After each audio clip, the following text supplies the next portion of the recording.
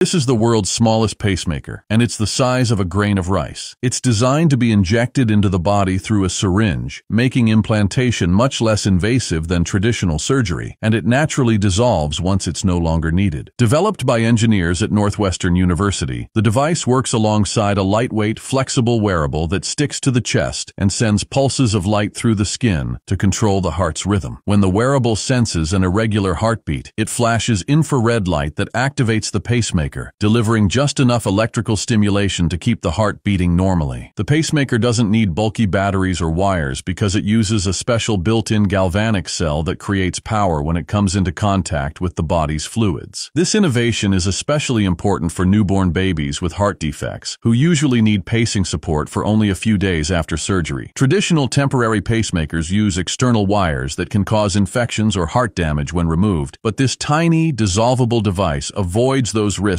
completely. Despite its small size, it delivers the same electrical strength as a full-sized pacemaker. Researchers are also exploring how groups of these tiny devices could work together across different parts of the heart for better, more precise treatment, or even be combined with artificial heart valves to solve recovery complications. Scientists believe this breakthrough could lead to new types of bioelectronic medicine for healing nerves, bones, and even treating chronic pain.